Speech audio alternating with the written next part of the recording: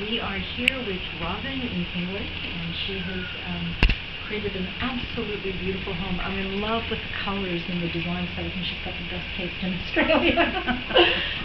Tell us about the installation of this. Well, I think we can't take any responsibility for that. We had a really good builder, and we left it all up to him, and he is absolutely devoted to good installation. Right. So, and we knew that. We've known him as a friend, and so we just left it all up to him, knowing full well that we'd have a house that was just the best insulated. And it was built on the existing slab that was already here. Yes. So you already had rock, and you've created this beautiful rock and wall. the previous house was built of bluestone. Right. A lot of it wasn't usable, but you can see some of the bluestone they've reused in the walls. Yes. And the foundation is virtually the same. And the polished concrete floor is not only completely beautiful, but also helps to insulate. Exactly. Yeah. Yes. Okay. Well, let's take a quick look, because this is a special little thing.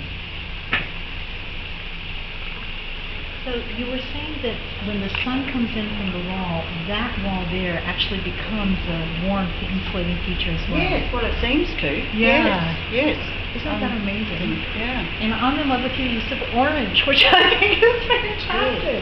Well, I've always loved orange, so it was, Yeah. and we seemed to sort of choose everything grey, and then we thought, well, we need some colour, so we put the bits of orange in, and and it works so beautifully.